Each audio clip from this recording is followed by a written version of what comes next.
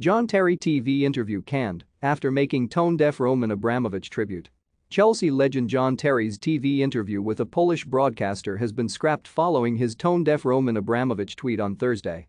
The former centre-back's pre-recorded interview with Poland's main sports channel and Premier League rights holder Canal Plus was set to air as part of their The Legends series. But the interview has now been canned in solidarity with Ukraine over the Chelsea icon's controversial tweet about Russian billionaire owner Abramovich. Journalist Thomas Guayakala, who conducted the interview, confirmed the news by tweeting, "Sorry to let you down, but there will be no announced interview with John Terry as part of the Legends series." The measure comes in light of Terry's tribute to Abramovich after the oligarch announced he would be selling the club following Russia's recent invasion of Ukraine. Terry, 41, posted a picture of him alongside Abramovich lifting a Premier League trophy with the caption, "The best."